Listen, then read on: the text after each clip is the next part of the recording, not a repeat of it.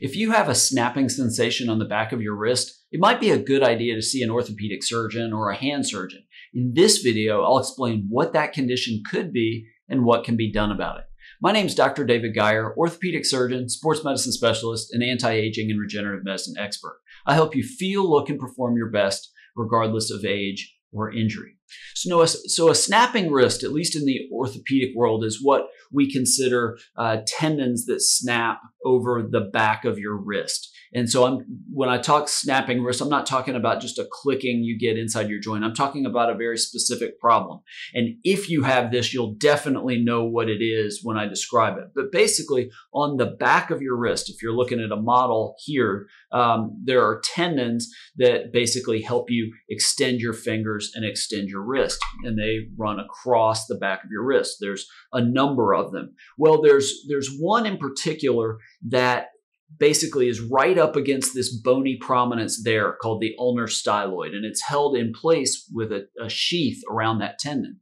But after a twisting injury of your wrist or certain injuries, you can tear that sheath, and then what can happen is that tendon snaps back and forth over that bony process, the ulnar styloid.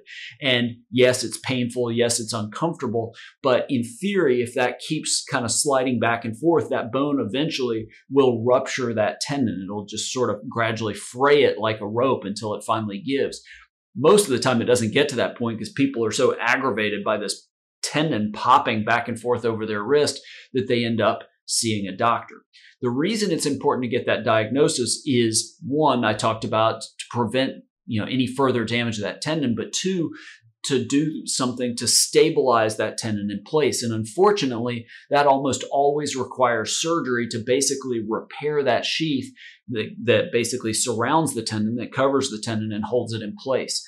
At least to my knowledge, and I feel like most hand surgeons would agree with this. I'm not a hand surgeon, I do sports medicine, but the hand surgeon, and you see this a fair amount in sports, but most of the hand surgeons will go straight to surgery with that. There really isn't a brace or a splint or any kind of injection that is going to help that heal without surgery.